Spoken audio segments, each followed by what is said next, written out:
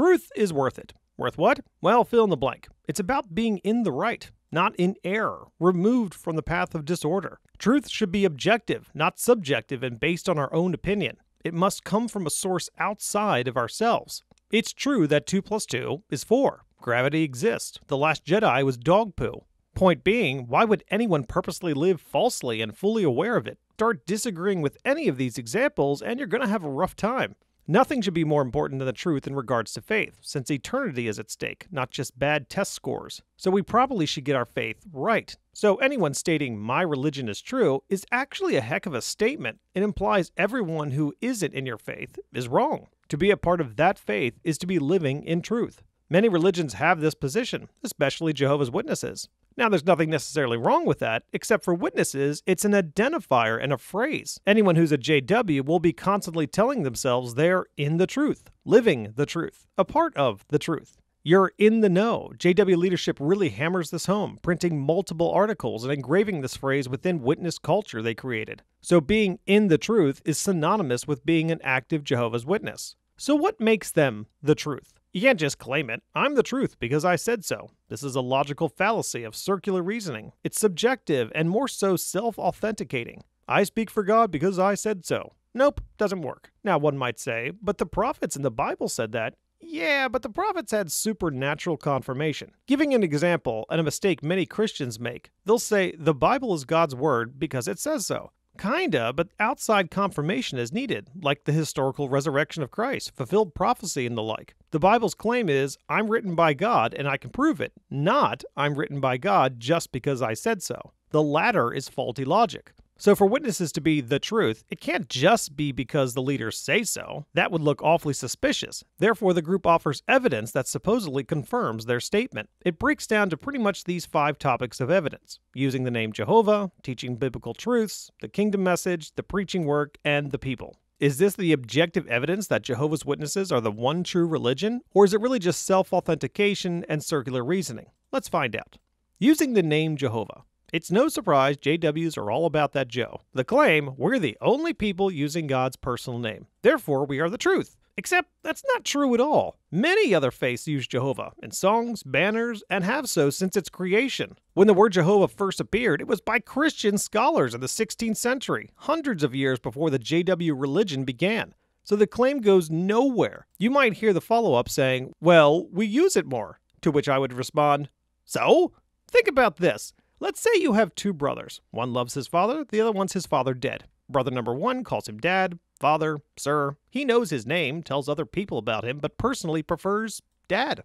Now, brother number 2 only calls his father by his first name, also lies about him, steals from his wallet, and is generally disrespectful, all to have personal gain. Now, would anyone in their right mind say, well, brother number 2 was the true son because he used his father's personal name more than any other? No! God's name isn't about the phonetics and the usage, it's about identifying the character and nature of the being you're referring to. Now, witnesses will use Acts 15:14, a people for his name.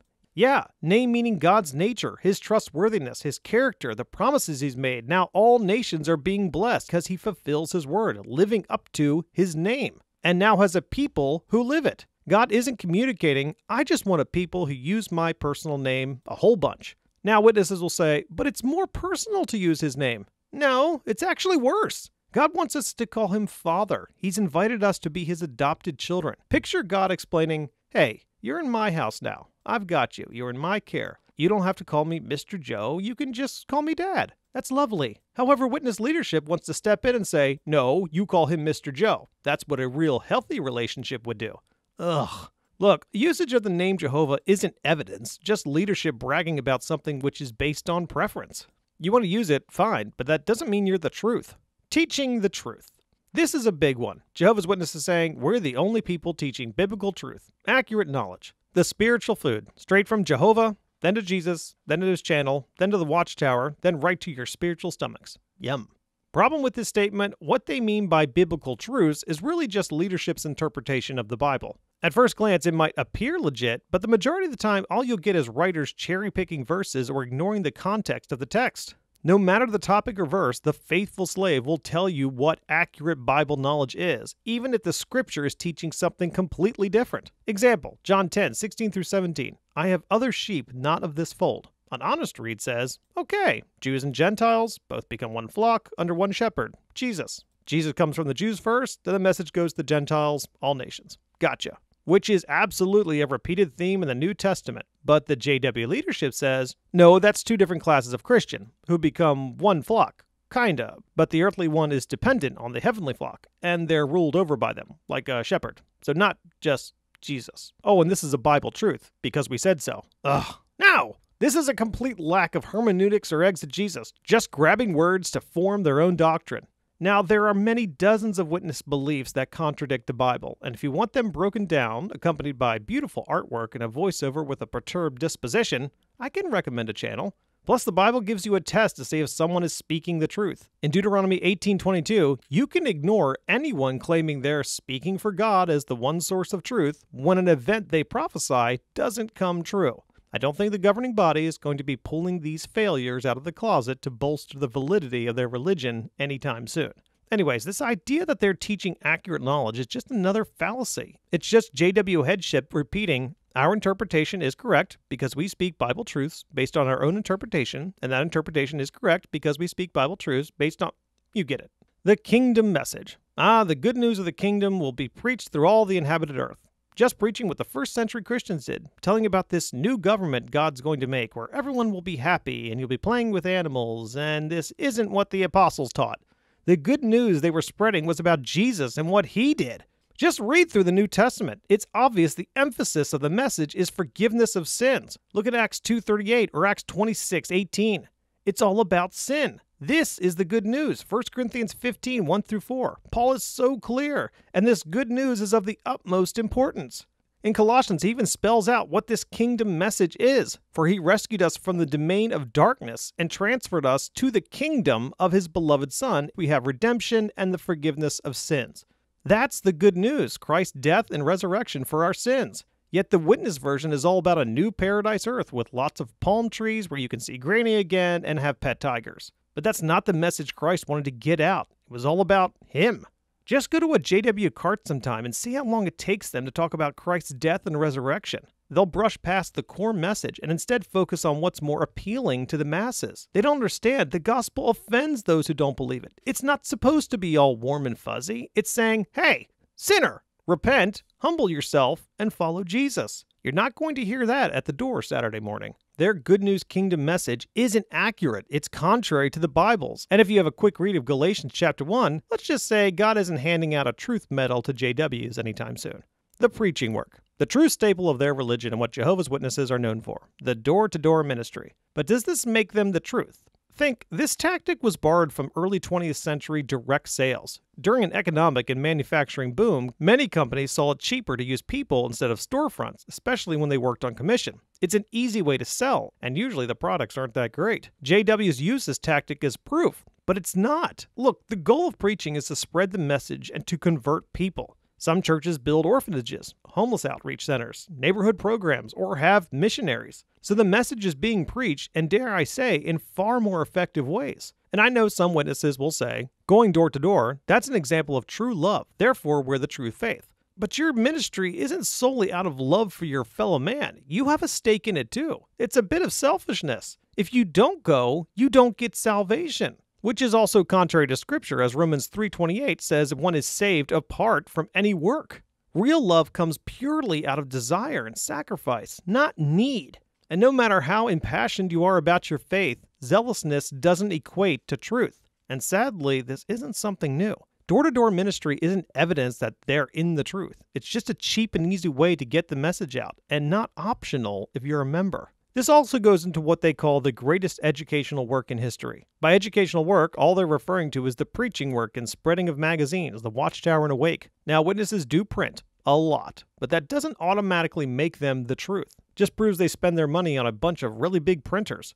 The argument is basically, our religion is going worldwide handing out flyers. This is evidence we're correct. Afraid not. The church has been united in the mission of spreading the gospel worldwide and printing Bibles in multiple languages, teaching people about Christ and his kingdom, and doing so for hundreds of years before Russell was even born. JWs are bragging about something that's already been done. Besides, Jesus never said they'll know you by the size of your printing capability. This is again self-authentication. We're right because we print lots of magazines. So, Mormons could easily just say, we're the truth. Look at our temples. Muslims, we're the truth. Look at our pilgrimage. Scientologists, we're the truth because L. Ron Hubbard wrote more science fiction than anyone. Plus, we have Maverick. You like Maverick, right? This is just another task they make their members partake in, then paraded as goodness. Yet the Bible warns in 2 Corinthians 11:15, watch out for those masquerading as servants of righteousness. The preaching work is JW leadership creating a category of truth, then filling it and pawning it off as evidence. Sure, it might be impressive, but it's still man-made and not dependent on God's blessing. Long last the people themselves. The evidence claim goes, besides using the divine name, preaching accurate knowledge, our kingdom message, and all the preaching work, really have a gander at our members. Truly, they are God's people. See how righteous they are, how loving, how well-dressed, non-smokers, non-worldly, and won't be celebrating pagan holidays? Proof that Jehovah's Witnesses are the truth. Watchtower?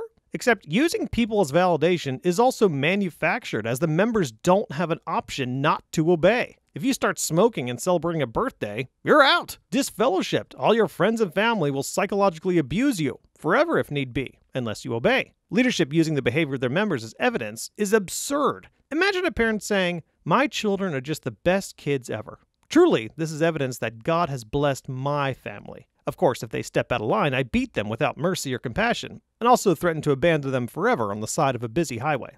Oh, I just love my little angels.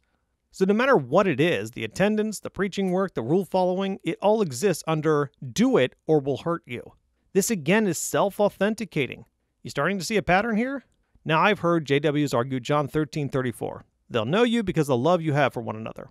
Lots of faiths have love, and in spades. But Jesus isn't using this as a way to find true believers, but identifying false ones. True faiths start with knowing the true Christ and God's word.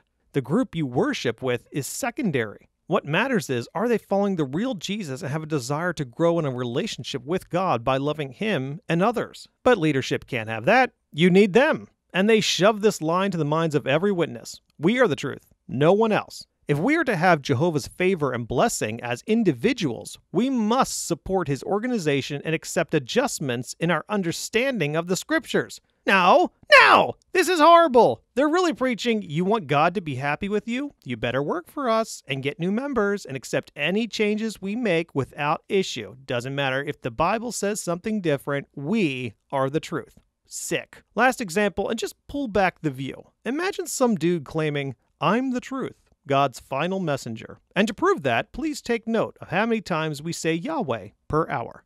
Also our title, True Followers of Yahweh. It says it right there. Pretty telling.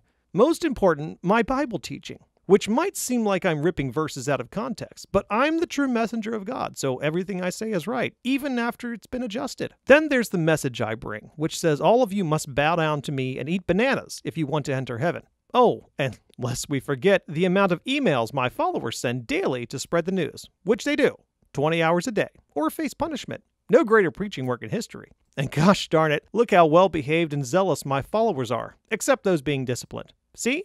I'm truly God's messenger. Welcome to the truth. Banana? So, are Jehovah's Witnesses the truth? Decide for yourself, but there really isn't actually any proof. What leadership uses as confirmation is just crafted by their own invented rules. There's nothing supernatural at play or anything that screams, this can't possibly be man-made. It's an invented religion using the parts of the Bible they like just to point people to their group to get right with God. Real faith isn't blind. It's coming to a conclusion based on a reasonable examination of the evidence. And well, doesn't look good. The Bible's job and that of Christians is to direct people's attention, not towards an organization, but to Christ. He's the one who died for sins. It's his word that doesn't pass away. It's his preaching work that changed the world, and it's by his name, the name of Jesus, which is the only name under heaven by which we must be saved. The title of the truth doesn't belong to an organization. It belongs only to the Son of God. If you want to know true peace and have your sins washed forever, to know God, to know real truth, it's not a where, it's a whom. Only he is the truth.